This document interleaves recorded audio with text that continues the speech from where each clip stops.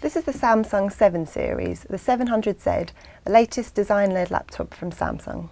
There's a 15.6-inch screen. It's a matte screen, so it's anti-reflective, and it's got a 1600 x 900 resolution. There's a large glass-covered touchpad, and the keyboard is backlit, so even if you're trying to use it in quite a dark room, it should be quite easy to see. It comes with a choice of Core i7 and i5 Intel processors. There's a 750GB hard drive and 8GB of solid-state drive, which means you can boot up the computer in 20 seconds. There's an AMD Radeon graphics card with 1GB of memory, and there's an integrated battery which should give you 9 hours of battery life at normal usage. It's got all the connectivity options you'd expect. There's 2 USB 3 ports and 1 USB 2 port. The VGA port is an external adapter which comes separately.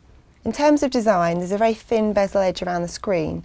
This means you can fit in a 15.6-inch screen in what's essentially a 15-inch body.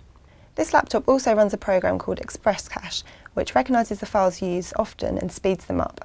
It also decreases the boot time. For many more reviews of laptops, go to which.co.uk/laptops.